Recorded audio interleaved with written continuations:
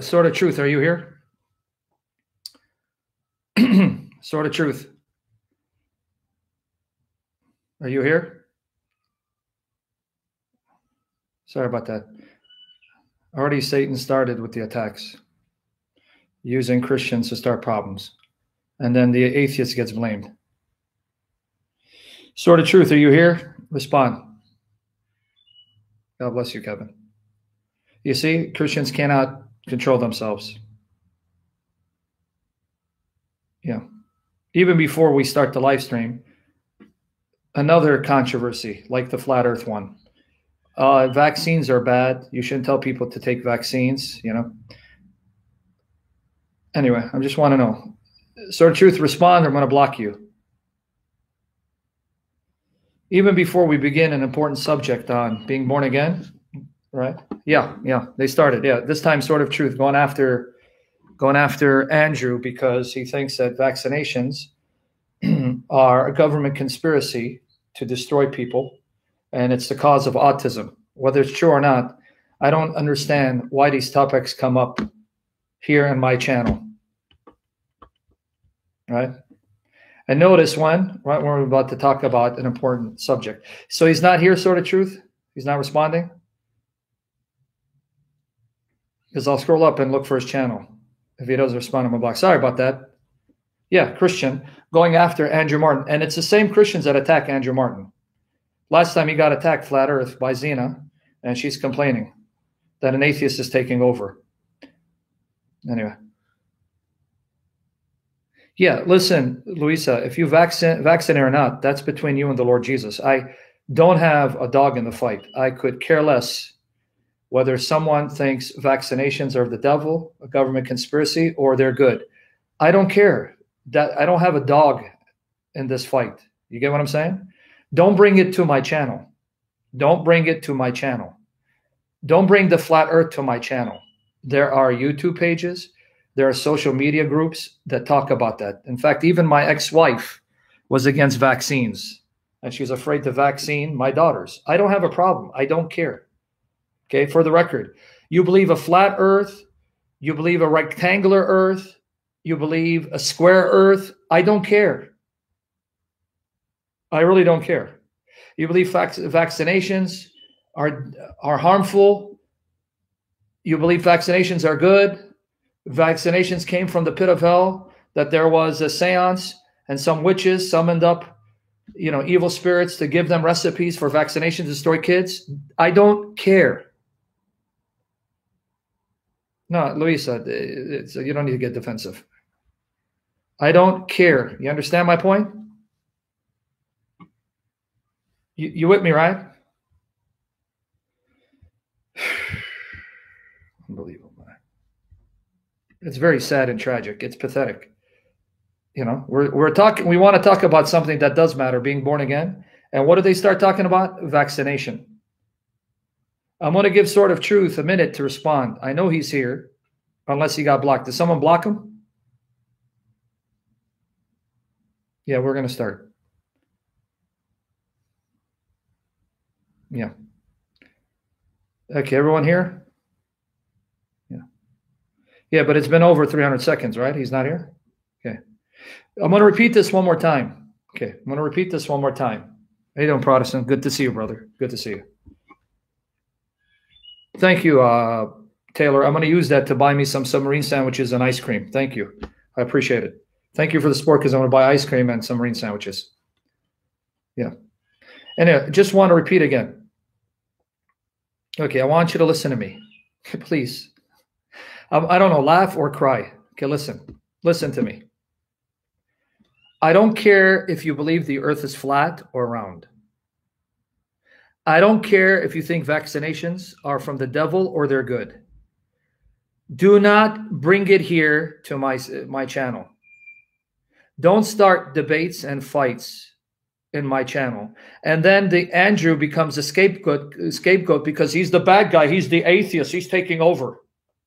See? That's what they do, right? They make him the scapegoat, the bad guy. He's evil because he's an atheist. Yet, even though he professes to be an atheist, he does more to expose Islam and bring people to Jesus Christ. Did you know that? He brings people to my channel to be Christian and hear the gospel. Okay? You know that, right? For no reason. The gentleman just spoke about that in his country, they're giving vaccinations for the coronavirus, and then Sword of Truth, who is an angel from heaven, who's received revelation from heaven to bring it to mankind. No, that's evil. You shouldn't be talking about it. And they started. And they started a debate over vaccinations. What do you say? Well, I mean, okay. Let me repeat again one thing again. Maybe I wasn't clear. Even my ex-wife didn't vaccinate my kids because she thought it would damage their health, right? And it doesn't help that you have people divided on this issue. You even had Jenny McCarthy, who was a spokesperson against vaccinations because she believed that her son contracted autism from vaccination, and she had Jim Carrey on her side when they were dating, right? There was a documentary on this. Okay, here's my point. If vaccinations are from the devil, if they are from God, don't know, don't care. Don't bring it to my channel. If the earth is flat, don't know, don't care. I believe it's wrong. Maybe I've been deceived. So what? Okay. So you shared your info about vaccinations being used of the Antichrist to start a one world government. You serious, Sword of Truth? Are you that naive? What if you're wrong and you're interpreting the Bible incorrectly, and then you shame Jesus Christ by your false understanding of Scripture? What should I do to you now for that? You're not the first person who thought the end was coming. People have thought that in every century.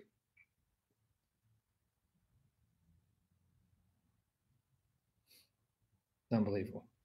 Christos Anesti, you work in the medical field, just curiously. I just want this, and we're going to begin. Yeah, because your interpretation of the news is inspired by God. So you're interpreting that this army that they're gathering is somehow related to the Bible. So an army, National Guard coming in, that means Antichrist is coming. Stop it, Sword of Truth. Stop it while you're ahead. Okay, so Christos Anesti, he's a believer who loves Jesus. He's in the medical field. Christos, you are a moron because vaccines are the devil. What's wrong with you? It's of the devil, man. You sold out to the one world government. The army's coming. Stupidity, not you. I'm going to repeat it a final time. Thank you, Emil. I'm going to repeat it a final time. I do not want conversations about the flat earth on my channel. I do not want conversations about vaccination. There are other YouTube channels, other social groups you can join. Don't bring this here, this nonsense, and let the devil cause distraction. Okay? Sorry about that. I started angry. Today's topic is I'm going to start banning most of the Christians, and so that I'll never get to the goal of having 800 viewers for my live session. Okay? Now, with that said, are we going to focus? Are we going to focus? Thank you, Riaz. God bless you all. Are we going to focus before I start? I'm already upset. You guys start me angry. May the Lord Jesus give me the grace not to be angry and fill me with peace and joy, because I was excited to teach this subject with every one of you. Right? And then they attack the atheist here. Poor guy, because he's an atheist. Yeah, the atheist is taken over. No, Zena, let your brothers take over. Yeah, okay. We love you, Father. Lord Jesus, we love you, and Holy Spirit, we love you, though we love you imperfectly, and we love each other imperfectly, and sometimes we do great harm, damage, and we disgrace the name of Christ. Forgive us, Father. Lord Jesus, forgive us. Holy Spirit, forgive us. And Lord, please destroy my unrighteous anger, my unholy indignation. Rebuke it in the name of Jesus. Fill us with the fruit of your Spirit. Fill us with life from your Spirit. Fill us with power from your Spirit.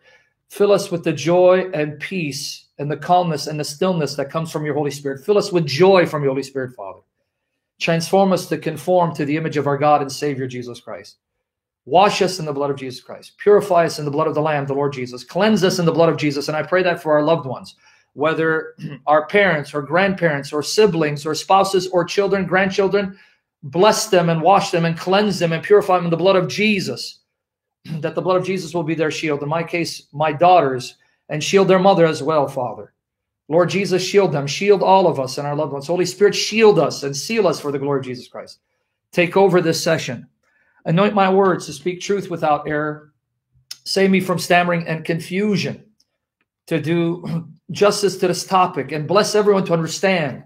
Open their eyes and their hearts and their ears to understand what the Bible says, and guide me to recall the scriptures, interpret them correctly. Save me from error, Father. Lord Jesus, Holy Spirit, and purify our hearts. Purify my motives. Please, Lord, not to do it for fame, for fortune, but for your glory. And destroy all attacks of the evil one. Save us from distractions from the evil one. And give us the power of the Holy Spirit to focus, be attentive, and open up the eyes of our minds and our hearts to understand and absorb this information for the glory of Jesus. We need you, Father, not just to know the Bible, but to live it in the power of the Holy Spirit and to love your word. We need you, Lord Jesus. We need you, Holy Spirit. Bless this session. Bring them, Lord. Bring many more to hear this for your glory. And bless the internet connection, Lord, and bless the sound of my voice to be pleasing to their ears. And fill us with the breath of life. Fill my lungs and chest and throat with the breath of life to do this for your glory. And not to panic. You're almighty over the coronavirus and all vaccinations, Lord. We trust in you. And we love you and we depend on you. Father, Son, Holy Spirit, in Jesus' name. Yahweh, Father, Son, Spirit. Okay, Father, Son, Spirit. I should get me some water. Obviously, a very important subject. When I say obvious, it's obvious. It's not going to be one part because I have a lot of unpacking. I have a lot of explaining, and I'm trusting the Spirit to guide me to do it with great accuracy and save me from error for the glory of Jesus Christ, right? And make sure you listen and re-listen and re-listen. And one thing you do, always pray that the Holy Spirit will guide not just you, but me, all of us to all truth, protect you from all error, and to show me where I'm mistaken and enable me to correct those mistakes and not repeat them, be humble enough, teachable enough to change my position when I'm shown I'm wrong. Because the Holy Spirit is the perfect teacher, the perfect guide. He'll guide you all truth. Every mistake, every error, every sin is from us. Everything perfect and good is from the triune God, from the Father, the Son, and Holy Spirit. So our God, the Godhead, gets the glory. And I pray again that the Holy Spirit will loosen my tongue, save me from stammering in Jesus' name. Now, with that said, thank you, Andrew Martin. Lord bless you, man. Watch over you, and the Lord Jesus will bring you to his feet. Before the Lord returns, and before, or if he tarries, and before you leave this earth, I have confidence you will cry out to Jesus again, because there's too much in you for you to reject Jesus. So pray for him. Pray for that Muslim young man that came today. It was an amazing encounter, right?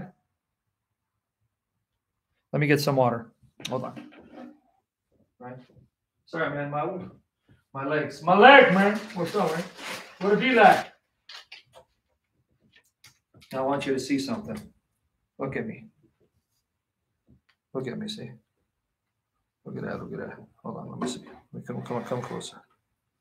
Look at this. Look at that, look at that. I'm losing weight, baby. I got 50 more to go. It's going to go. Come on. Right? And you know what my shirt says, right? Sarcasm.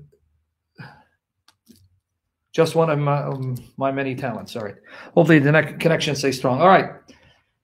Let's go to John chapter 3. Let's read verses 3 to 8. John chapter 3, verses 3 to 8.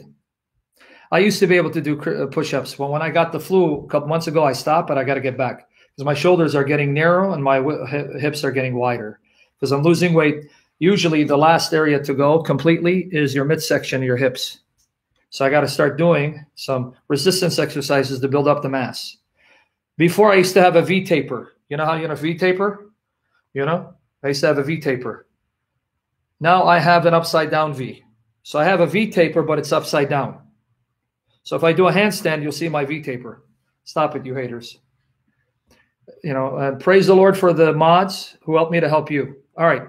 John chapter 3, verses 3 to 5. Protestant has been able to join us. He was working today. God bless him. Right? John chapter 3, verses 3 to 5. Okay. Let's begin. Amen, Sophia. He will. Just be patient with him. Leave him be. He's helping us expose Islam, and he's bringing people to Christ. What else do you want an atheist to do? Anything more than that? Okay. Is the mods here, or did they take a vacation? Mods, did you take a break, or you guys got left behind? They go, so I can start reading. I'll start reading if you. I don't know. I thought they were here. So what's going to happen first last? You're going to be the last to post? Okay, John 3, verses 3 to 8. Okay, read with me, folks. Read with me. John chapter 3, verses 3 to 8. Thank you, first last. I don't know what happened. You took a nap on me or something? Or you're looking at your abs in the mirror and admiring yourself. You're the only one that does. At least you have someone who admires you. John chapter 3, verses 3 to 8. Let's focus. Now read. Jesus answered and said unto him, Verily, verily, I say unto thee, except a man be born again, he cannot see the kingdom of God. Now the word for again, anothen. Anothen can also mean from above. It can also mean anew. So the word born again, the Greek word anothen, can mean anew, born anew. That's why it's again, or born from above. But both meanings are implied. You need to be born again by being born from above, meaning born from the Spirit who comes from above. Now, we'll get there. Nicodemus saith unto him, How can a man be born when he is old? Can he enter the second time into his mother's womb and be born? Jesus answered, Verily, verily, I say unto thee, except a man be born of water and of the Spirit, he cannot enter into the kingdom of God. I'll explain, God willing, not now, God willing, in a future session, what it means to be born of water and Spirit. Do not pontificate and chime in until I discuss that issue. Don't tell me what you think it means. Let's wait till we get to that session, and I'll give you all the interpretations that have been offered, and then we'll see which interpretation best fits the context. Trusting the Holy Spirit to guide us into all truth for the glory of Jesus Christ. But I want you to see verse 6. That which is born of the flesh is flesh, and that which is born of the Spirit is spirit. Marvel not that I said unto thee, ye must be born again. The wind bloweth, where it listeth, wherever it goes, wherever its path happens to be, guided by God, obviously. And now here's the sound thereof, but canst not tell. You don't know whence it cometh, when it's coming, and where it's going. And where did it come from? Where did wind come from? Where is it going? You don't know that. Right? And whither it goeth, so is everyone that is born of the Spirit. What Jesus is saying in verse 8, let me break that down. You will not understand and you cannot perceive how the Holy Spirit causes someone to be born again.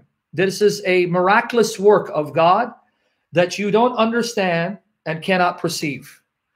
You don't perceive and see how it's done, but you see the results of it, the fruit of being born again. Do you understand what our Lord is saying? As the Spirit anoints me for the glory of Jesus, to bless you to understand.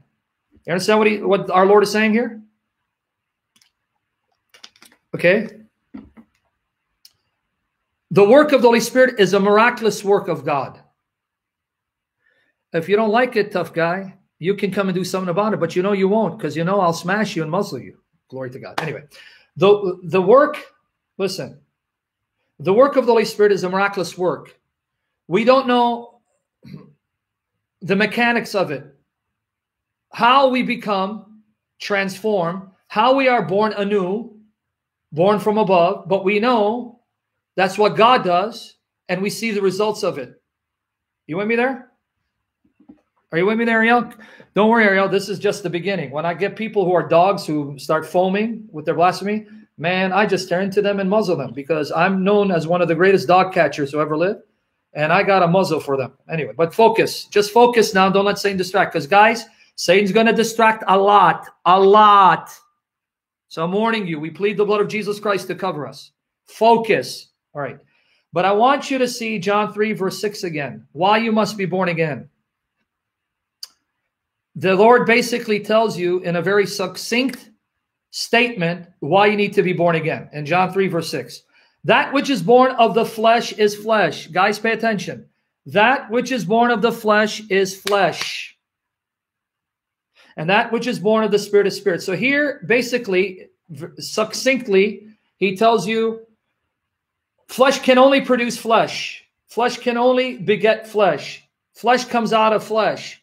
And you came out of flesh. Flesh begot you, produced you. And now you need to be born of the Spirit. You need to be made alive by the Spirit. You need to come forth from the Spirit. Right there, the Lord gives it away. Right there, the Lord gives it away. There's something about flesh that is not good enough and incapable of dwelling in God's heavenly kingdom. You understand? There's something about the flesh, being born of flesh, that makes it impossible for us to dwell in the kingdom of God. Makes it impossible for us, that we are incapable to dwell in God's presence. So right there, he gives it away. And I'll expound on it and unpack it. But you got to walk with me and pay attention and ask the Lord to save you from distractions. Okay? And try not to pontificate or chime in too much. Listen more than you speak, because I want you to get it. The Lord is not the only one who says you need to be born anew, born again, born from above. This is the teaching of the New Testament. Some writers use the same language, similar language. Some writers use different language to say the same thing. Let me repeat that again. Some writers use similar language, same language, right? And some writers use different language to convey the same truth. Different language, different words that are synonymous, right? So it's not only our Lord. Let's go and see James chapter 1, verse 18. James 1, verse 18. Watch here. Of his own will, he begot us. Of his own will begat he us with the word of truth, that we should be a kind of firstfruits of his creatures. God's own will. It was God's pleasure, his will, his desire. No one forced him. No one compelled him. No one made him to do that. God's own free will, out of his love, gave birth to us through the word of truth. What does it mean? The word of truth was used to transform us and make us spiritually anew. Through the preaching of the word, the Spirit produced life in us, faith in our hearts, because the preaching of the word is used by the Spirit to make you alive, born anew. Are you seeing it? Begat he us. Now, if you don't mind, first last, use maybe ESV just to see, so you can see the point a little more clearly in modern English. James 1:18.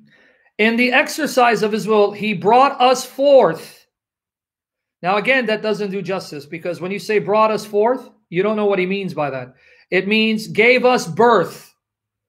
A woman brings forth a child. My mother brought forth a child. My wife brought forth a child. See, NIV, which is not my favorite translation, captured it. You see the NIV? He chose to give us birth through the word of truth. You see it? So here's another inspired writer that says, believers who are truly believers were born again, brought forth, were given birth by God. God birthed them spiritually. Right? 1 Peter 1, verse 3. 1 Peter 1, verse 3. So it's not just John 3. People think it's only in John 3 where being born from above, born anew, born again, born of God, born of the Spirit. Nope. Praise be to the God and Father of our Lord Jesus Christ. In his great mercy has given us new birth into a living hope through the resurrection of Jesus Christ from the dead. New birth. You catch it? Yeah. Father, Son, Spirit, destroy distractions of the evil one. I told you, sorry, we're going to buffer here and there. But he gave us new birth into a living hope. Right? So again, here's another reference to a new birth. He made us alive unto a living hope, meaning now we have a hope. What's the hope? We will be resurrected and glorified and made immortal with Jesus Christ our Lord. And Jesus' resurrection is the surety, the certainty of our everlasting life. By raising Jesus from the dead, making him immortal, that is the guarantee. That's our destiny. So we have a hope that keeps us going, a hope that's anchored in Christ being raised, giving us absolute certainty. Death is not the end of us, but we will live forever. Right? It means nothing, John. John, what does it mean if I block you for asking me a question that has nothing to do with a topic? What would that mean to you? Okay. 1 Peter 1, 23. 1 Peter 1, 23. Being born again, there it goes. Being born again, not of corruptible seed, but of incorruptible by the word of God. Yeah. Sorry, guys, you're going to have to be patient. Don't panic. It's going to buffer. Being born again, not of corruptible seed, but of incorruptible by the word of God. You were born again by the seed that God planted in you. So here, notice the spiritual imagery being used. Spiritual imagery being used. Okay? God plants his seed, but it's not physical seed. It's spiritual seed. And when he plants the seed, be patient. I told you you're going to get attacked. And the seed is the word of God. The seed is the word of God. You get it now? The seed is the word of God. It's not physical seed. It's spiritual seed. And it's the word of God. So God takes his word, plants it in you. And then a life is conceived, spiritual life. And a spiritual baby is born. That's why the Bible describes your walk as a baby. You're a baby, right? Who, as you pray more, fellowship more, worship God more, love Jesus more, study and understand the word more, grow, and you become spiritually mature. Are you with me there? You understand what the implication is here? And I'm going to prove that to you. I'm going to prove it to you. Read 1 Peter 1, 23 to 25 again, right? Yeah. And see what happens. Because you're going to see what he says in the next chapter. In the next chapter, notice what he's going to say. Okay, hold on. Let me know if I'm buffering. Hold on one second. Oh, man, my goodness. Eesh, my goodness. Everything good? Hold on. Sorry, guys. Distractions after distractions of the evil one. Okay, now. All right, good. 1 Peter 1, 23, 25. Watch. Watch. Guys, pay attention. Being born again, not of corruptible seed, but of incorruptible by the word of God, which liveth and abideth forever. For all flesh is as grass, and all the glory of man as the flower of grass. The grass withereth, and the flower thereof falleth away. Your glory is nothing. It fades, because you die. But the word of the Lord endureth forever. And this is the word which by the gospel is preached unto you. So notice, if you're just flesh, you're like the grass and the flower. Here today, gone to tomorrow. But if the word of God is planted in you, the word of God is imperishable. That makes you imperishable. Did you catch it? So apart from the word of God, you are flesh. And because you're flesh, you're like the flowers in the grass. You will fade away. You will wither. You'll disappear. Not if you have the word of God. If the word of God is planted in you, then you will live forever because the word of God is imperishable. It cannot wither away if it's in you. But now, here's what's interesting. There are no chapter divisions in the oldest Greek manuscripts of the New Testament. If you had a copy of Peter in Greek that comes within the 2nd, 3rd, 4th century, you'll see there are no chapter divisions. In fact, up until the medieval period. And all the letters are capital, no spaces. So although chapter 1 for you ended at verse 25, in a copy of Peter in Greek, before chapter divisions and versification were added, there is no chapter. Why is that important? Because let's continue reading to 1 John chapter 2, verses 1 to 3. 1 John chapter 2, verses 1 to 3. I'm sorry, 1 Peter, not 1 John. Sorry. Ignore what I said. 1 Peter 2, verses 1 to 3. Wherefore, laying aside all malice and all guile and hypocrisies and envies and all evil speakings, as newborn babes, bam, there you go. Do you see what I just said? The Bible describes your new birth as a life being formed in the womb and a baby coming out. Wherefore, laying aside all malice and all guile and all hypocrisies and envies and evil speakings, as newborn babes, desire the sincere milk of the word. So what's your milk, babies? The word of God. See right there. Is the Bible not amazing? Look how miraculously in depth and beautiful it is. It's deep, right? So right there, that ye may grow thereby if so be ye have tasted that the Lord is gracious. Did you catch it? Who's not catching it? I'm hoping the newbies like Louisa, everyone's catching it. Do you see? God's seed is planted in you. That's the gospel, the word of God. Okay? Once it's planted, it takes root. A spiritual life is now being conceived and fashioned and formed, and a spiritual baby is the result. Now that you are, if I have to answer what the word of God is, I'm going to start blocking people. Christian, why? I think I'm going to block you. The word of God is the gospel. He just told you that.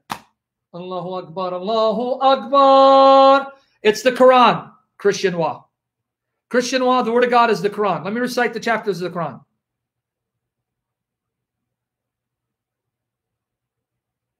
Okay.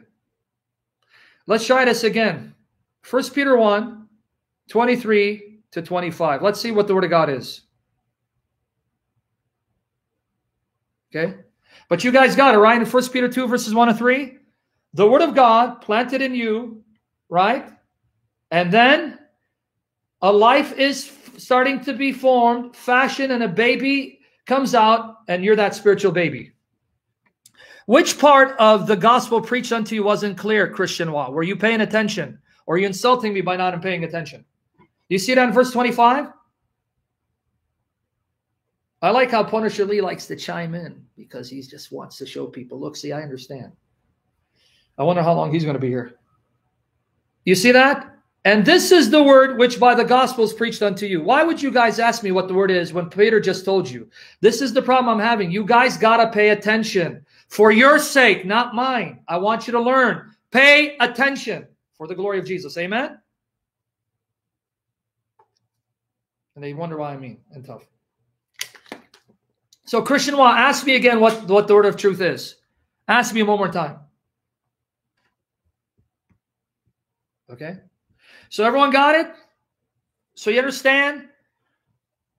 You are now spiritual babes if you're born again, and now you need to grow. You would need to grow from a babe to Christian maturity. You go from a babe, but you need to attain manhood or maidenhood. You need to become a man or a woman mature in Christ. Are you with me here? But how do you grow? He told you. You start with milk. And then as you grow, you go deeper. And then you have steak. And then you have a 5-course meal. This is why I tell people sometimes this session or this YouTube change may not be for you. It may be beyond your ability to comprehend right now. And I can't give you comprehension. That's the work of the Holy Spirit. I cannot give you comprehension. The Holy Spirit takes babies and matures them and makes them into mature men or women in Christ. That's the work of the Holy Spirit. And the difference about spiritual growth, it's not like physical growth. Let me explain what I mean. Generally, normally, unless there's some physical defect or birth defect, human beings grow at the same pace. You become an infant, then, 1, 2, 3, okay. In spiritual growth, some people grow leaps and bounds ahead of others. So I start as a babe, but within a year, I'm already mature because the Holy Spirit is the one who causes you to grow according to his timetable and schedule. Are you with me there? So you have someone in the faith for a year, and he's leaps and bounds ahead of someone who's been in the faith for 10 years. Isn't that the case? Some of you have been in the faith, let's say, for 20 years. And you still don't have depth of understanding Scripture. And then here comes a guy, 2 years, 3 years, and bam! His understanding of the Bible is amazing. Right? Because your growth is the work of the Holy Spirit. And here's another mystery. The more you yield to the Spirit and the more you resist the flesh, the faster you will grow. Let me give you a mystery.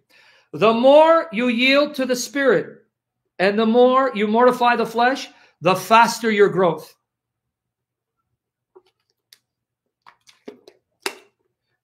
Right?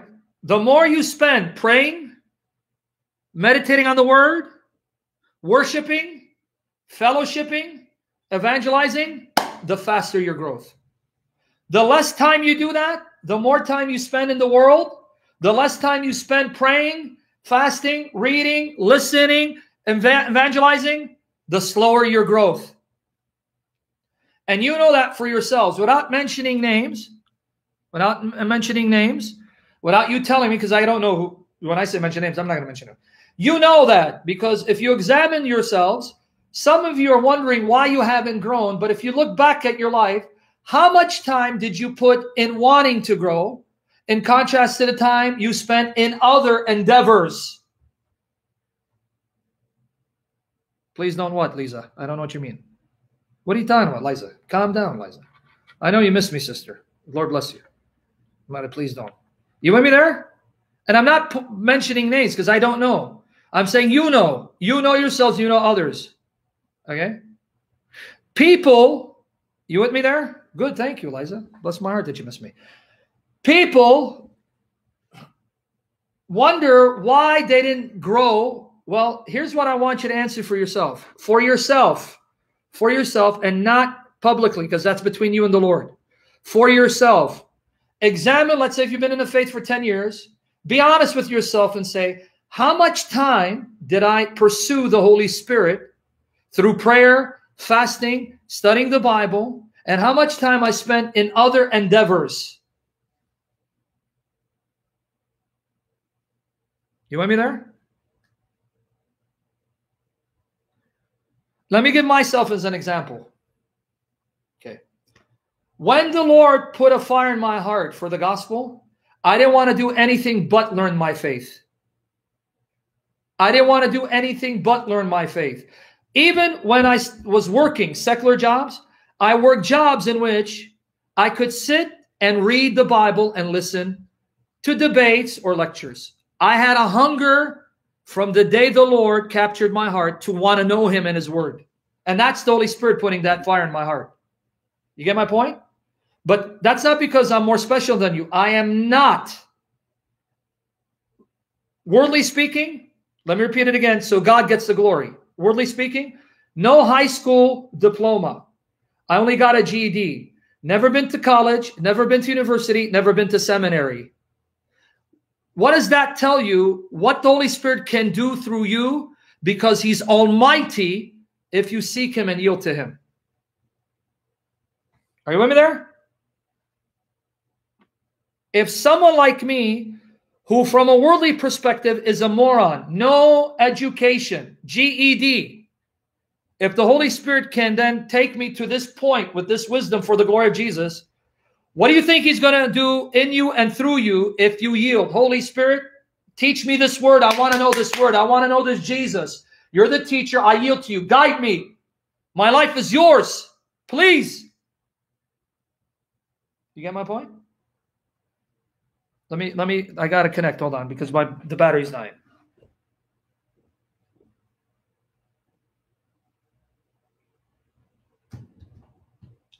So part of the reason why people don't grow as fast is because they don't prioritize, they don't pursue with a fire and a passion, knowing the Word of God in order to know Jesus. Right? They'll go to church Sunday, they'll pray here, they'll read daily bread, their daily bread, you know, that a chapter here and there, and then that's it. That's all. That's it. The Bible also likens your spiritual growth to spiritual training, spiritual exercise, spiritual discipline. The more time you spend in the gym, the bigger your muscles, the leaner you get, the healthier you become. The less time you spend in the gym, you won't get the results of the person who's working out 8 hours a day, right? The person who's working out 8 hours a day is going to blow you away, who only works out 3 times a week, an hour each time. You with me there?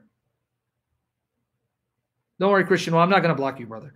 I just did that to wake you up and shake you out of your complacency, Christian Wa, so you can focus. Now you know to focus. Right? Now you know to focus. See, now I scared you, right, Christian Wa? I got your attention. Now you're going to be, okay. Now you're going to focus. Yeah, baby. All right. Okay. See, it worked.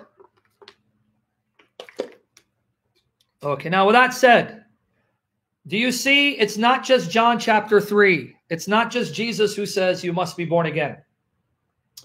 James says it. You are born anew, brought forth. Peter says it. Even John, who quotes Jesus, says it. Let's go to John 1, 12 to 13. John 1, 12 to 13. But as many as received him, to them gave he power to become sons of God, even to them that believe on his name, which were born, not of blood, nor of the will of the flesh, nor of the will of man, but of God. Born of God. Born of God. Let's go to 1 John 2:29. 1 John 2:29. Born of God. If you know that he is righteous, ye know that everyone that doeth righteous is born of him. See, when you do what is righteous and you try to obey him, that is the fruit, the result of you being born of him, of God, of the Spirit. 1 John 5 verse 11. I'm sorry, 1 John 5 verse 1. 1 John 5 verse 1. Whosoever believeth that Jesus is the Christ is born of God. Whosoever is believing, believes and trusts and keeps believing and trusting that Jesus is the Christ has been born of God. And everyone that loveth him, everyone who loves Jesus, everyone who loves the Father that begat, loveth him also that is begotten of him. Now give us a plainer translation. So if you love your brother and sister who's born of God, you love God. If you love a brother and sister who's been born of God, that means you love the one who birthed them. In other words, if I don't love you, how can I love the one who birthed you? If I don't love the child, I can't love the parent.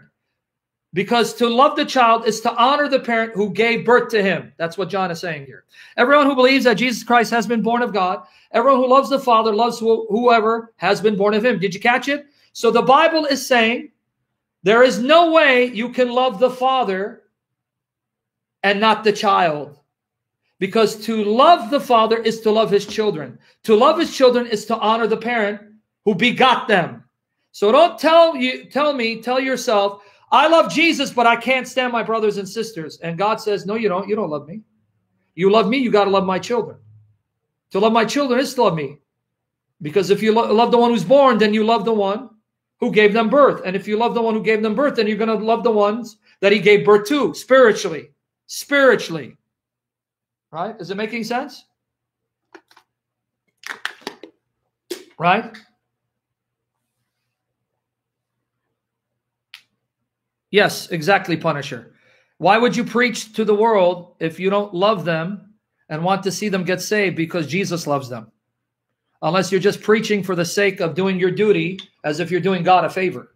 If that's your motive, then your motive is corrupt. Your motive is corrupt. The reason why I preach the gospel to the world is because they're dying and perishing, and Jesus loves them and aches for them and wants to reconcile them to himself. So I have to be broken for those that Jesus is broken for, and I have to do it out of love for them because Jesus loves them, not as a duty. Okay, God, I'll preach because I got to do it. I'm doing you a service. It's a duty. That's the wrong motive, wrong motivation, right? It's a wrong motivation. Now, we got that part. We got the first part out of the way, right? The Bible's repeated teaching. The Bible's repeated teaching. Born again, born of God, born anew, born above, right? Right? It's clear. It's not just John chapter 3. Many people think it's only in John 3, right? In fact, prior to this session, how many of you thought this teaching of being born anew, born above, born again was only in John chapter 3? Put a 1. That's only in John chapter 3. No, it's all over. It's all over. Good. Many of you knew it already. In fact, Paul says the same thing, but uses different language. Remember I said there are different ways to express the same truth? Different ways to express the same truth? Paul also emphasized the need of being born again, but he doesn't use that language. He uses something else, the new creation, being spiritually circumcised, being circumcised with Christ, a new creation. 2 Corinthians 5:17 is one. Okay? 2 Corinthians 5:17, that's one. If any man be in Christ, he's a new creation. That's being born again. 2 Corinthians 5:17. Therefore, if any man be in Christ, he's a new creature, a new creation. Old things are passed away. Behold, all things are become new. Now, in a nutshell, let me explain to you why the new birth. Here is why, in a nutshell, then I'm going to give you the verses to prove it. According to the scriptures, according to the Bible, when God created the cosmos, the heavens and the earth, everything in it, everything was good. Everything was very good. Everything was created perfectly for the purpose in which God made it. There were no flaws or defects. And where am I getting this from? Let's go to Genesis 1, verse 31. Genesis 1, verse 31. Now follow with me. I'm going to have to tread lightly and try to explain it so I don't confuse anyone. Genesis 1, verse 31. I left my phone over there. And God saw everything he had made, and behold, it was very good. And the evening and the morning were the sixth day. According to the Bible, when God created the heavens and the earth, and he created sentient beings, meaning life with intelligence, with minds and volition and will, they were all created initially good, very good. But he created them with a potentiality. Are you listening here? He created them with a potentiality. He gave them an ability, a potential to do what? To disobey him and corrupt his design. Disobey him and corrupt themselves and corrupt their natures. Right? Let me give you a very bad analogy, a very bad one, because there's nothing that I can compare it to, right? But give you a bad analogy. Imagine, and again, I don't mean to demean human beings, but imagine a car coming out of the manufacturer. Flawless, perfect, but its very design, through wear and tear and misuse, can break down and can wear out. So imagine you've been designed like that car. You came out of the manufacturer flawless, but you were designed in such a way that through use and abuse and misuse, you can break down, wear out, and tear apart. Not just physically, but psychologically and spiritually. You get the analogy now? Not just physically, but emotionally, psychologically, spiritually. This is the teaching of the Bible. That God, when he created the spirit realm and human beings, he didn't create robotons.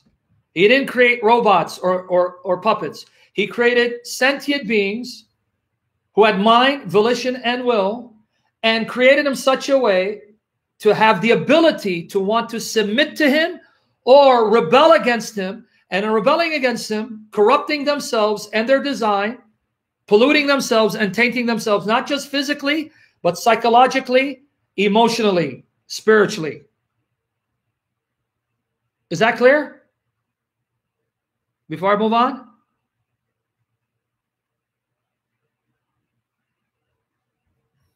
Is that clear? Before I move on? So, did God make us sinful, weak, corrupt, tainted? Absolutely not. Then who did? Sentient beings, meaning beings with intelligence, beings created with the ability to make a choice, corrupted themselves. And here's the proof. Ecclesiastes 7, verse 29. Now we're going to spend some time unpacking the meat of Genesis. Are you ready? There's going to be at least 2 sessions. At least 2 sessions, if not 3, God willing. Are you ready? Ecclesiastes 7:29. Lo, this only have I found, that God hath made man upright. How did God make man? Righteous and upright. But they have sought out many inventions. Man devised things to do and followed ways that corrupted themselves, not God. Did you read right there? Ecclesiastes 7:29. Read it one more time. Lo, this only have I found, that God hath made man upright, but they have sought out many inventions. They have found ways to corrupt themselves, ways to pollute themselves, ways to taint themselves. Who's not getting this? I hope the newbies are listening. How about on Discord? Are they getting it? Daughter of Christ, everyone else? Are they getting it? Let me get my phone. Hold on. Hold on, guys. Hold on.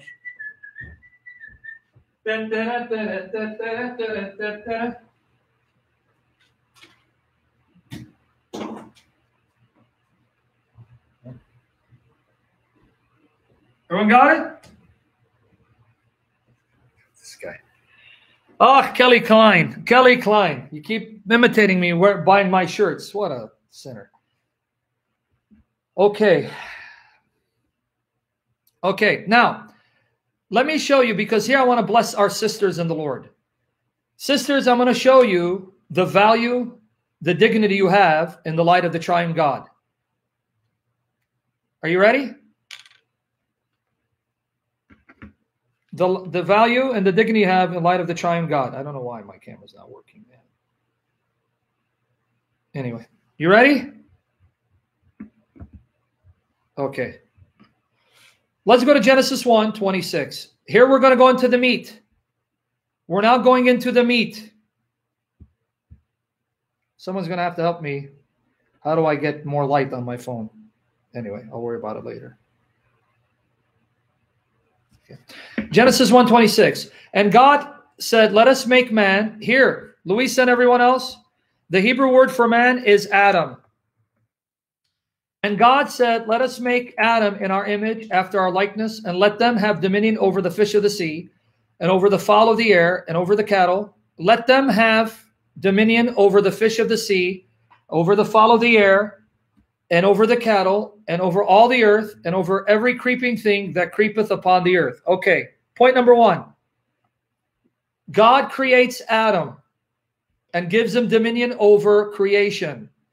All creation, especially the physical creation, is subjected to Adam. Adam is authorized by God to rule over God's creation. Okay, but you didn't catch it, guys. You didn't pay attention. The word man here is Adam in Hebrew. Did you catch it? Adam is more than one. The Adam that God created in Genesis 1 is more than one. Who caught it? Let's post it again and see.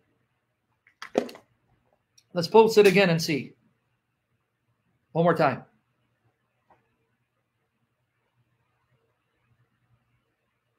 God said, let us make Adam, man, in our image, after our likeness, and let them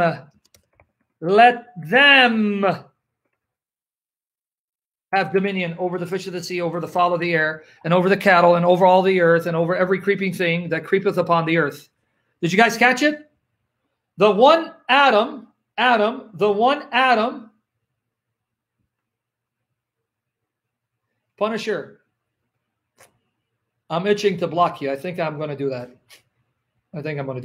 It's not just the single man's name. It's the name of the woman, but you're not patient. Yeah, I think you're one of those guys that need to be heard and get people to give you attention. I don't think you're going to last here, brother. I don't think this channel's for you. Genesis 1:26. Okay. The one Adam, did you catch it? Is more than one person. Let them. Now let me show you who the them are in verse 27. And verse 27. Let me show you who the them are in verse 27. Not 26, 27. Don't do a Protestant on me. So God created Adam. The word is Adam in Hebrew. Man, Adam, in his own image. In the image of God created he him. Male and female created he them. Adam is them. Male and female together. Did you catch it? I don't think you're catching it. Ladies, Luis, everyone else, are you catching this? You understand the implication of this teaching? The female, like the male, is Adam. You are just as much Adam as the male is. because the Hebrew word Adam does mean mankind, humanity. This in itself shows that the female is just as much human as the male is, has the same value, dignity, honor, and self-worth that the male does, because male and female together are Adam. Not here, Louisa. You're still not getting it. Adam does refer to humanity, but not in Genesis 1, 26, 27. In Genesis 1, 26, 27, who is the Adam there, Louisa? You read it. Who is the Adam?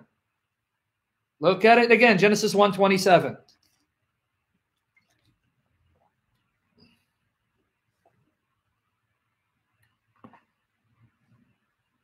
So God created Adam, man, in his own image. In the image of God created he him. Male and female created he them. So it does refer to humanity, but initially, Louisa, in Genesis 1, it's the male and female, Adam and Eve. Adam and Eve together are Adam. Why? Because the female is just as much Adam as the male. The female is just as much human as the male. So right here from the first chapter, God is dignifying women. Don't let any skeptic, unbeliever, tell you that the Bible degrades women. That is a lie from the pit of hell. From the first chapter, God dignifies women by calling woman Adam and saying that the woman with the man has the right to rule creation. Let them, male and female, Adam and Eve, rule my creation. Not just the male, but the female as well. Did you catch it?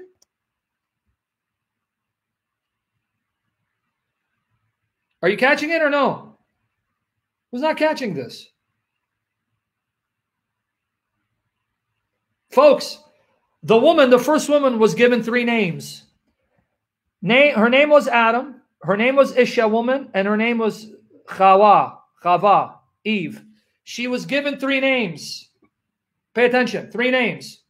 Adam, woman, Isha in Hebrew, and Eve, Chava. 3 names. Her initial name was given to her by God. She was called Adam. The other 2 names were given to her by Adam, her husband, the male. But when God created the male and female, he named the female, like the male, Adam. That was God's name for her. You are Adam like he is Adam, and together you are Adam. You are Adam, he's Adam, and together you are Adam. The other 2 names was given to her by the man. Let me show you. Go to Genesis 5, verses 1 and 2. Genesis 5, verses 1 and 2.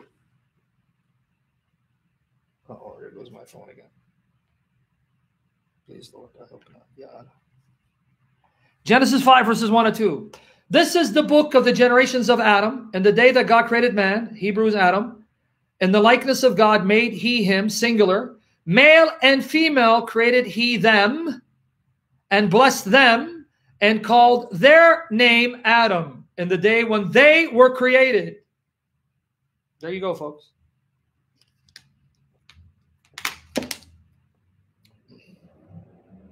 You catching this? Second point. Exactly, Mickey Efrata. Second point.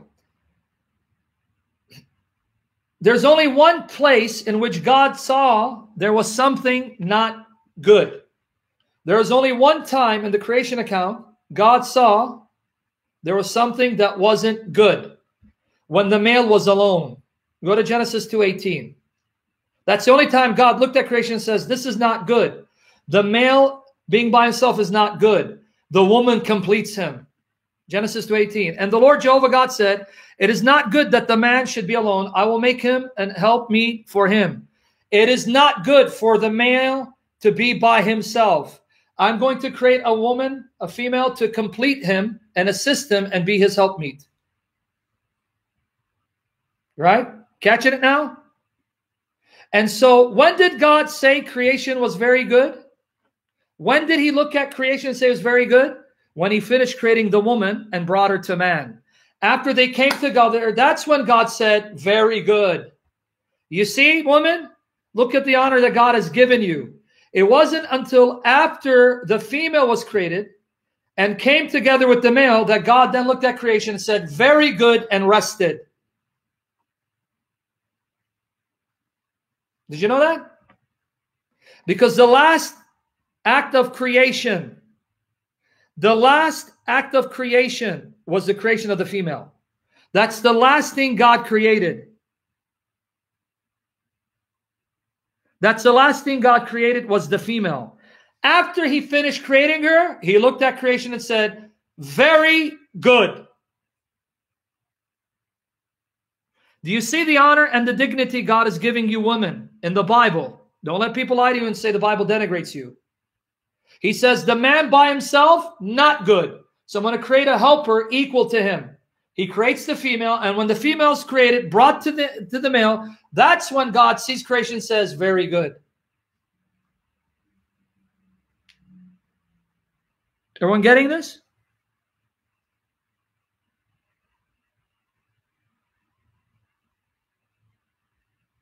Everyone got it? All right.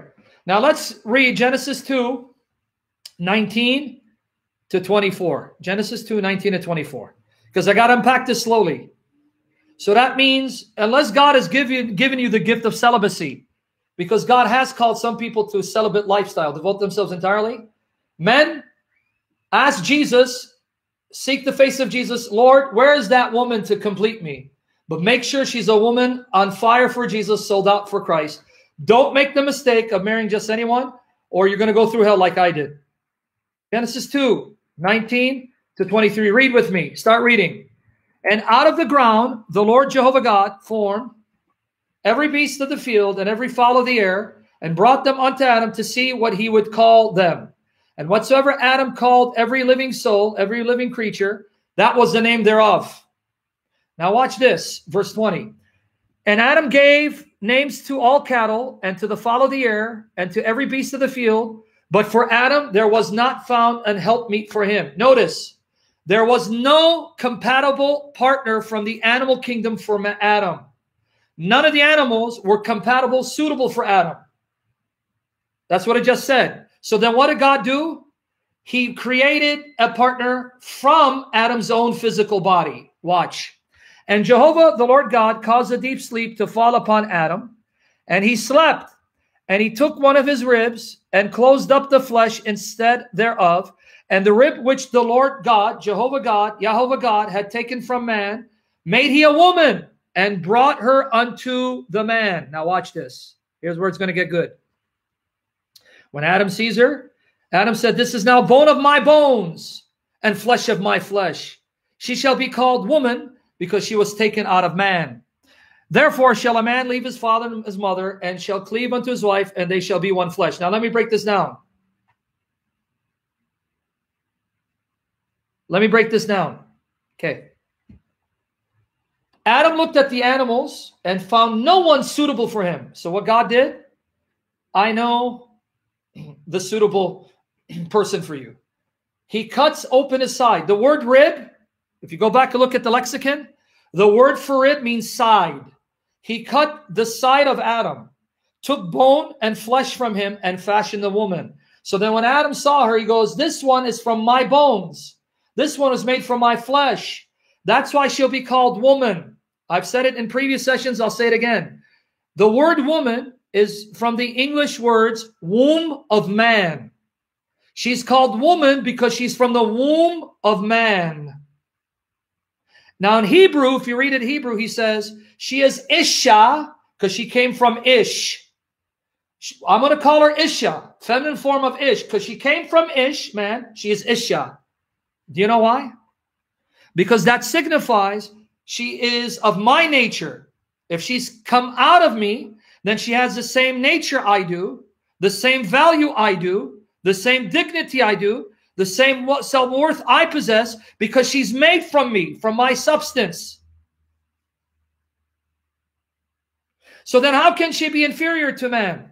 How can she be less than man? How can man be superior in essence, nature, and value when you're just told she's from man, she'll be called woman from the womb of man. She's called Isha because she's from me, Ish. She's from my bones and from my flesh. Radioactive. If I have to answer that question, we're going to have trouble. All the animals were created before Eve and Adam, even Adam. All animals were created before Adam and Eve. Genesis 1, the animals were created, then Adam, then Eve. Pins and needles, needles and pins.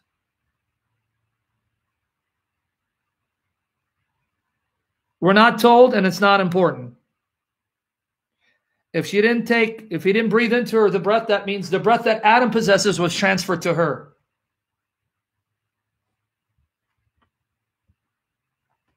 Exactly. Now everyone got it? Everyone understand? So do you see in the first 2 chapters of Genesis, God, and this book was written 1,500 years before the birth of Christ. This book was written 1,500 years before the birth of Christ. 3,500 years ago, Moses wrote this, an ancient book showing the value and dignity that women have. Women, because they're from, the first one's from man, she too is Adam. She's of the same essence and nature of Adam. She possesses equal value, dignity, and self-worth that Adam possesses, the first male. You got it? Note again that when Adam was by himself, the male was by himself, God said, that's not good. I'm going to create a helper from his own essence, from his own substance, from himself. She will complete him. Now it's very good. Let me repeat this again. God only said creation was very good when he finished creating Eve, the last act of creation. Eve was the last thing he created.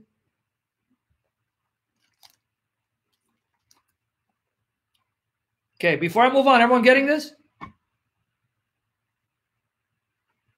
Everyone getting this?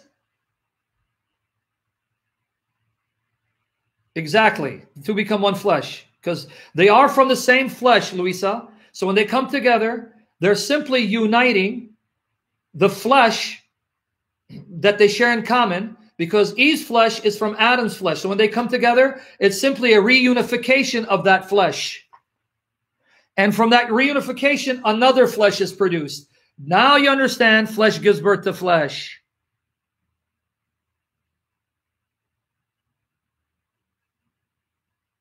Now, let me add a further question. Let me add a further detail, or, yeah, not question, further detail. The Hebrew word for rib, and I can give you the lexicon, I will in a minute. The Hebrew word for rib means side. Folks, understand.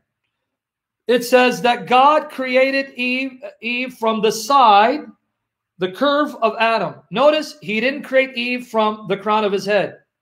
And he didn't create Eve from his foot. Why? So she wouldn't be over him and she wouldn't be beneath him. He created her from his side so she can be joined to his hip alongside of him.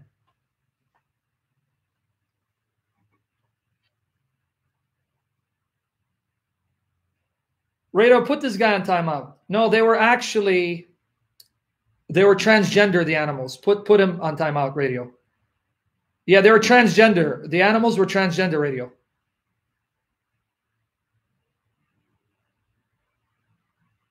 Praise the Lord. Okay. Yeah, the animals were transgender. Okay, coming back to the issue. Let's I know Pedro, bra. Okay, coming back to the issue. Okay, follow with me. Sorry. Okay, listen, because this guy, the question, you see? All right. Let's come back to the issue. The Hebrew word for rib means side or curve. God created Eve from the side of Adam, not from the top of his head, not from his feet, so that the woman wouldn't be over Adam or beneath Adam, but from the side, so she could be joined to the hip and come alongside Adam. See, now first I just gave you the lexicon, the link to the lexicon that tells you it means side. Do you see how much meat there is in this Bible and in this ancient document that was written 3,500 years ago? And do you see the dignity and the value and the honor that God gives women? That God gives women. By the way, for those in Discord, are you seeing the two sisters, brothers and sisters?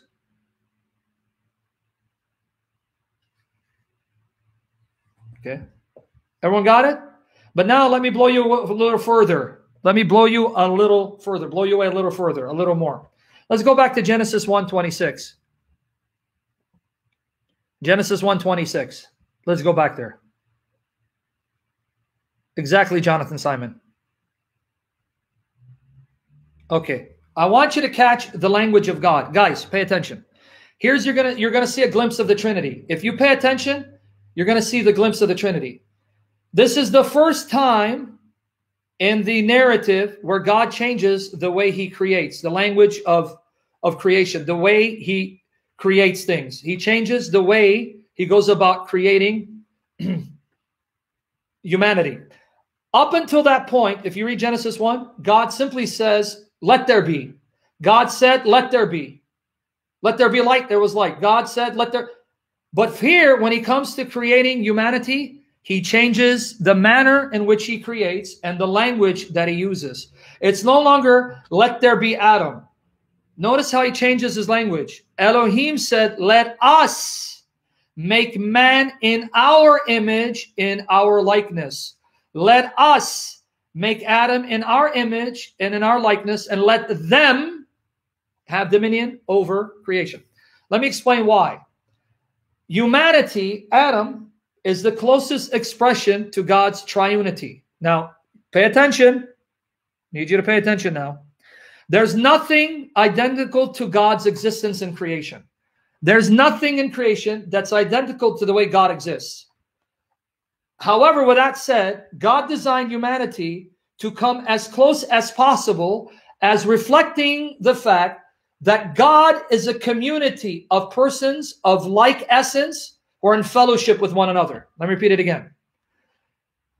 Mankind was created to be the closest creaturely, limited, finite, temporal, creaturely expression of God existing as a community of persons of same essence in fellowship with one another.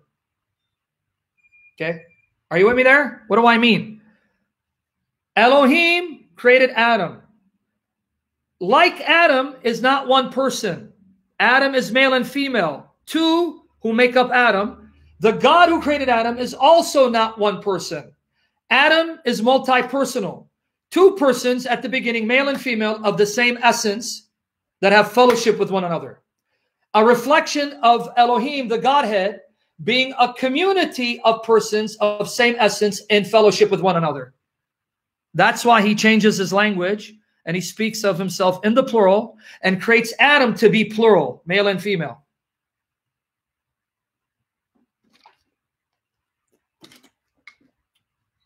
Did you catch it? Who didn't catch it?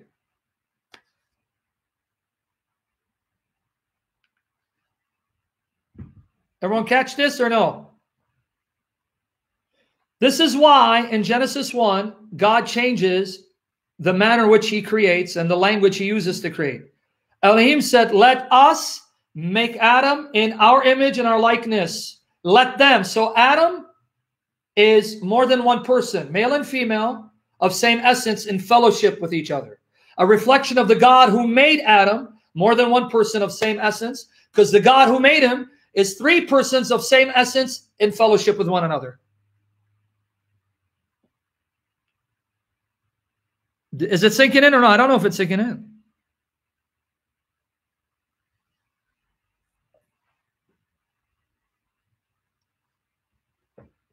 Right?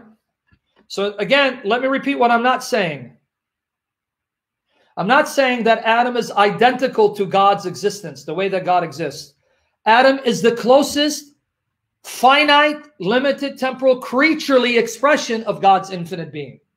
Because don't forget, there are profound differences. You have male and female, but in the Godhead, it's Father, Son, Holy Spirit. There isn't a mother in the Godhead, even though the woman is created to express those nurturing, loving qualities of God that are exemplified in a mother. Right? So it's not identical to God. So don't go around saying, yeah, Adam, no. Adam, finite, temporal, limited, creature, physical bodies, flesh and blood, male and female, cohabit. That does not apply to God. What applies to God is, Adam is more than one person of same essence in fellowship, who rules. A reflection of God being more than one person of same essence in fellowship, who rules. Okay? Luis and everyone else getting it?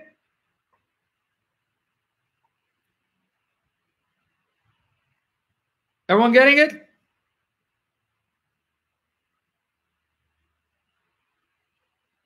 Exactly. Yeah, when I say getting it, you understand why it's plural now, right? Moreover, let's go to Genesis 5, verse 2 again. Genesis 5, verse 2. Here's where you're going to get blown away. Genesis 5, verse 2. Male and female too. He created them, blessed them, and called their name Adam. How many persons called Adam? How many persons called Adam here? How many persons called Adam here? Male and female, right? So the male is Adam and the female is Adam. So wait, Eve is Adam who was married to Adam. Eve is Adam who was with Adam. Jesus is God who was with God. Oh, wow. So at the start of creation, there was Eve. Eve was with Adam and Eve was Adam. In the beginning, before creation, was the Word. The Word was with God, the Word was God. So just like Adam can be the name of more than one person, God is the name of more than one person.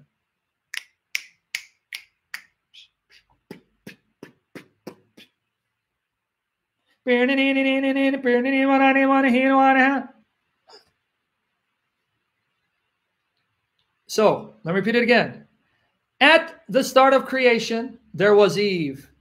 Eve was with Adam, and Eve was Adam. In the beginning, before creation, was the Word. There was the Word. The Word was with God. The Word was God.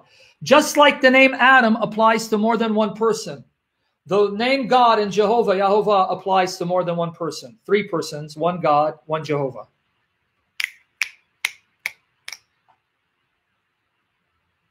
I have no idea why you're quoting the ESV, because the ESV doesn't translate Adam as Adam, but as man. And you're not going to make the connection. So I'll forgive you, Kevin, for that. Unless you want me to stomp you. Everyone got it?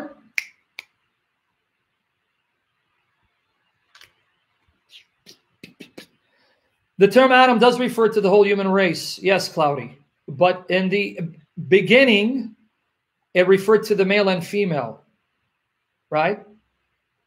And if you're born of the male and female, then you share their nature. And if their nature is the nature of Adam, your nature is Adam.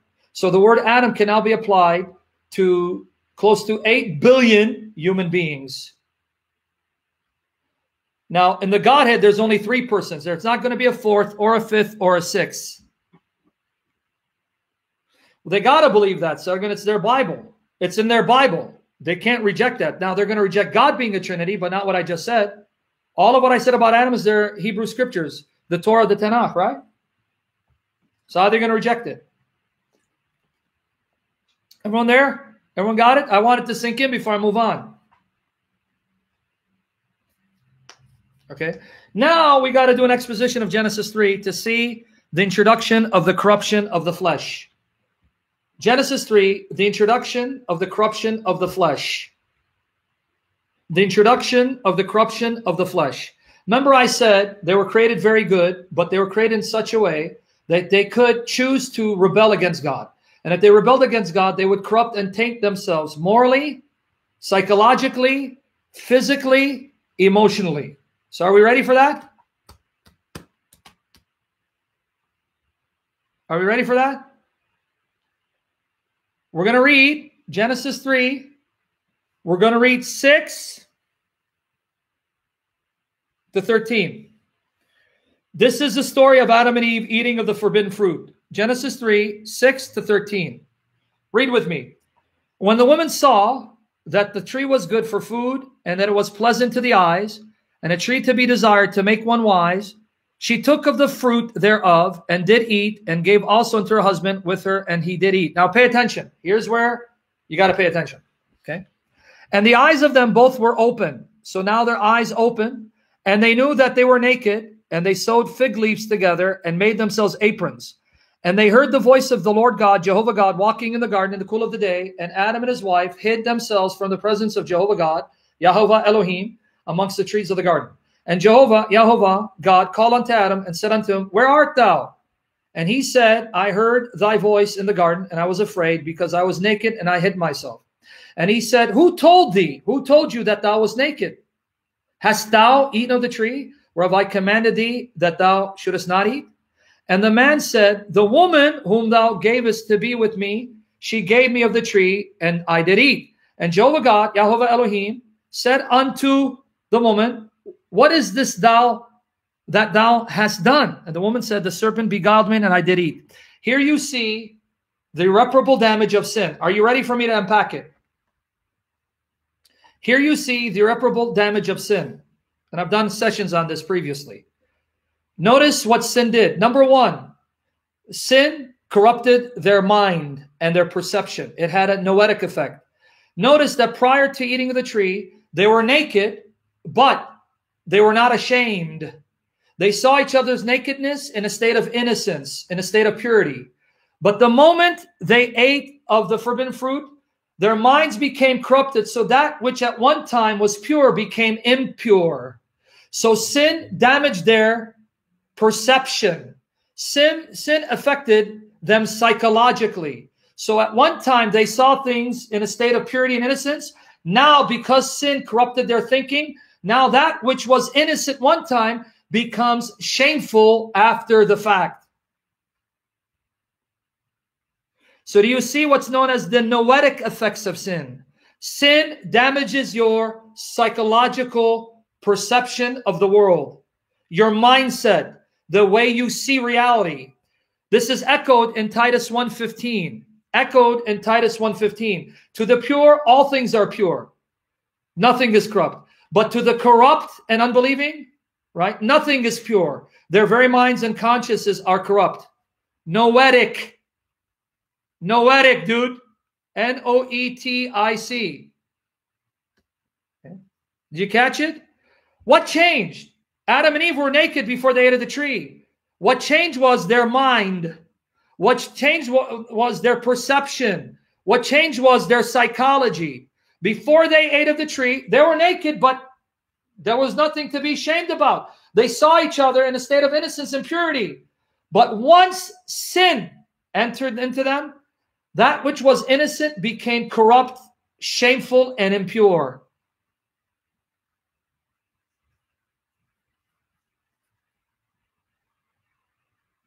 Sin damages your mind. It was never you. It damages your perception. It damages your psyche. It does irreparable psychological damage. Did you catch it? And by the way, you see the life of Adam and Eve played out in children who are born. Do you want to see the steps of Adam and Eve in our own lives? You take two children, a year old, male and female, put them in front of each other naked. What do? What happens? What happens? A young one-year-old boy, young one-year-old girl, nothing. Grace, you want to get out of here? You want me to get rid of you because your mind is corrupt and filthy? Why? Because they're in a state of innocence. But take that same boy, same girl, and now they're 18 and 19 and put them together naked. What happens then? What happens then?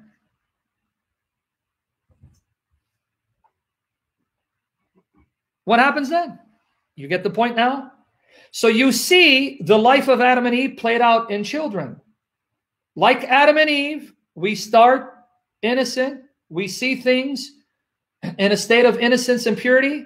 But then when the sinful nature is aroused, then things become corrupted and tainted. Okay? So that you see the first effect of sin, the noetic effect. It damages your perception, how you see the world. You no longer see the world in a state of innocence and purity. You no longer see the world the way God sees it, because now your minds are corrupted and tainted.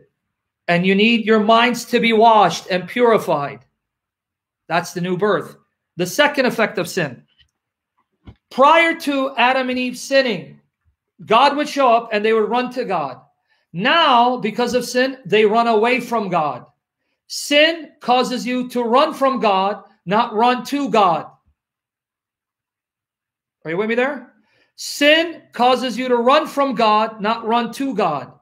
Because of your sin and shamefulness, you run away, not run to.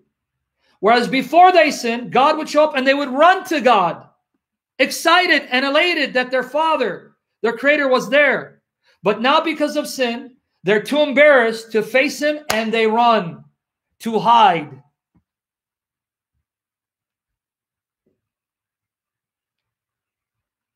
Is everyone clear? Before I move on, the second effect.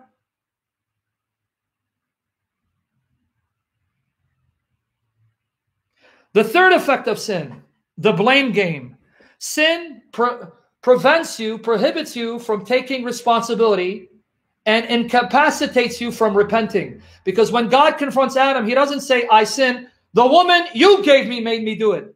So sin handicaps you, paralyzes you spiritually, so that you're unable to confess, acknowledge, and repent of your sin. You try to find a scapegoat in order to alleviate yourself of responsibility of the sin you committed. You try to blame someone else. And this is all in Genesis 3. All this happened in Genesis 3. The effect of one sin, look at the damage it did. All of this in Genesis 3. Yep, Adam blamed God for the woman he gave him. So you see what sin did? Damaged their perception, damaged their psyche, caused them to run from God out of fear and shame, not run to God, and prevents them from being accountable and responsible for their actions and repenting, causing them to find a scapegoat to point the finger to someone else and blame someone else for what they've done.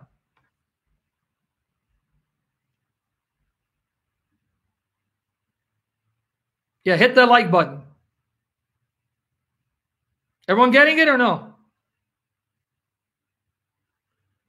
And I've taught on Genesis 3 in the past. And another thing you see that sin does, another effect.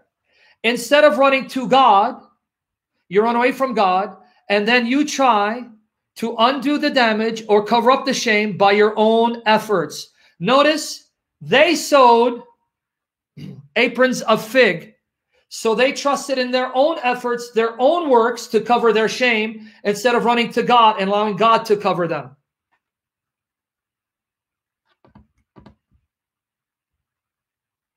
Thank you, Billy Mandalay. Let me repeat what he just said. Mandalay, Lord bless you, those words are from God. Is it any wonder the devil wants you to think this is a mere fable? 100%. Why do you think the scientific community wants to destroy your faith in Genesis? Because it's all there. And what was the first lie of the devil? Did God really say? And that's what the scientific community wants you to start doing. Did God really create Adam and Eve? Are you with me there? Psychological damage. Your psyche is damaged. Your mental perception tainted, corrupted. You run from God, not run to God. Out of shame, you can't face God anymore. You try to then cover up your own shame by your own efforts instead of running to God and allowing God to cover you. And you play the blame game where you find a scapegoat, blame that person for what you did instead of taking responsibility for your actions and repenting. All of these, the effects of sin. All of these, because the effects of sin. Yep, happy-go-lucky. Sin now corrupted them psychologically, emotionally, and physically. And because of that, any child born from them would also be tainted, would inherit that corrupted, tainted nature. Now you see why Jesus says flesh gives birth to flesh, but spirit gives birth to spirit. You see what happened? It all started from Adam and Eve. But here's the beautiful story of redemption. Billy Bob, the same reason why. Okay, forget this guy. Get this guy out of here. I'm not even stooped to this idiot's level. All right, come on. Let me focus here. Okay. Here is the story of redemption. It's not a coincidence that God showed up at the minute Adam and Eve sinned. You know why? When you need God the most, that's when he shows up. They were now in a state of despair, and their father came running for them. Now, someone will ask, well, why didn't he come before that to stop them? That's where choice comes in. The Lord wanted Adam and Eve to do the right thing without compulsion, but of their own choice, out of their love for him. Now, let me tell you the travesty of the story. Understand the travesty. Are you ready for me to unpack it? Because we got to do a part 2. Please, Father, I pray my phone is good in Jesus' name. God, it's given up on me again. Okay, you ready? All right. Notice, understand the travesty and the heartbreak to God. You're seeing it from the effects on the humanity. Let me tell you what they did. Here is someone that shows up out of nowhere, a serpent, who gets them to question God's integrity and question God's faithfulness and goodness, even though the serpent has done nothing for them to earn their trust. He just comes out of nowhere and throws a suggestion, and that suggestion causes them to doubt the goodness of God, in spite of the fact that God created a perfect world, created a perfect garden, placed them in a garden with all these trees, all these fruits, and gave them perfect bodies. And to the point that God, out of his love for Adam, didn't want to see Adam alone, but created a helpmeet, and then gave them time to be alone together, because he would leave them alone. Notice, he would give them their own quiet time, private time. Here you go, enjoy each other, learn to grow with each other. I'll show up here and there and have fellowship with you, but I want you guys to get used to each other and get attached to each other. So God gave them all this. He demonstrated his love for them. He proved his love for them. And they saw the goodness of God. Adam saw it. I was alone. Next minute, you gave me a partner. So beautiful and amazing. Someone that I can walk with, talk with, have fellowship with, laugh with, eat with. You did all this for me, and this perfect garden, all the animals subject to me. And because of the accusation, the instigation of one person, you doubted me and you turned your back against me. What would make you trust this serpent who done absolutely nothing for you? Did that serpent create you from the dust and crown you with glory to have dominion over the physical creation? No.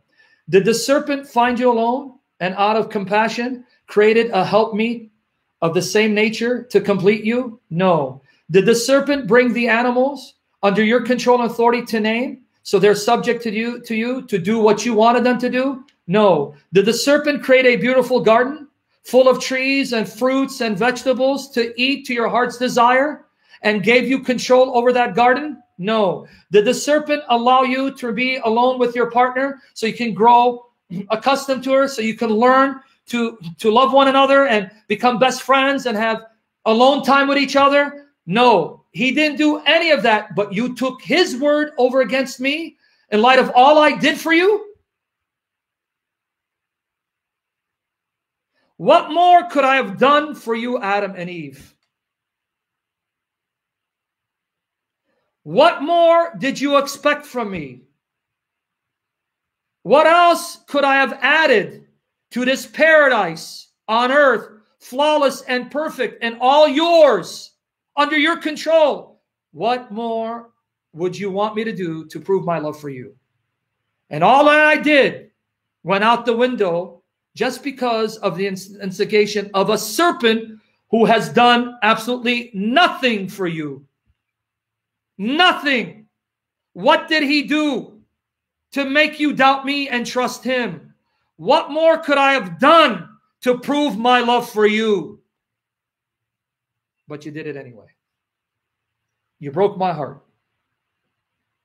You broke my heart.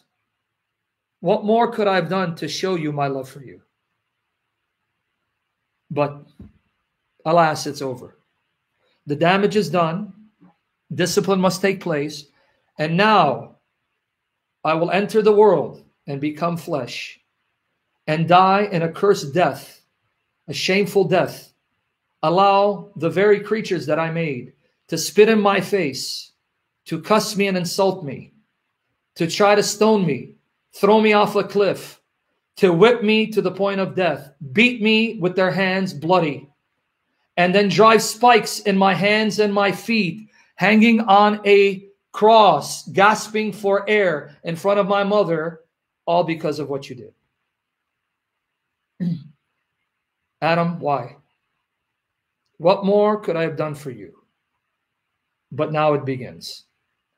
Now I have to enter into this plight, the fallen condition of man, because my love for you is so great, I cannot abandon you, even though you betrayed me, even though you turned your back on me, even though you believed the word of a stranger over against your father and your friend and your brother who proved his love for you.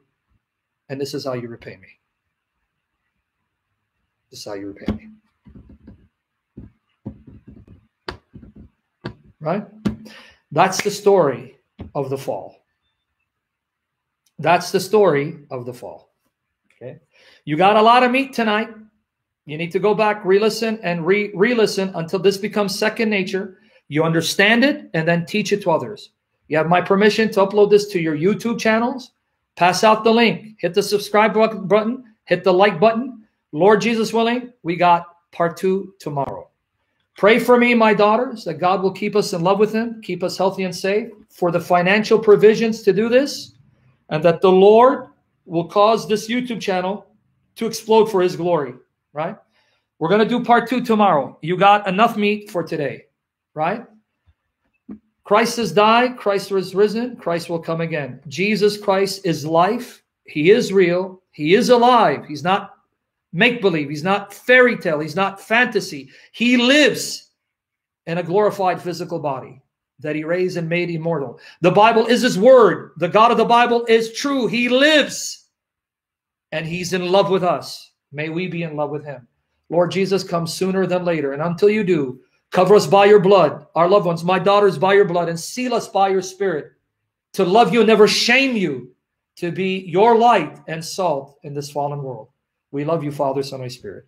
In Jesus' name, amen, amen. Lord bless you guys. More to come tomorrow. Look for me around between 4 and 5 p.m. Eastern Standard Time, 4 and 5 p.m. New York time. Christ is risen and he's infinitely beautiful. What a glorious God. What a beautiful book, the Bible, his word. His voice so we can know him and trust him. Amen? We love you, Father, Son, Holy Spirit, in Jesus' name.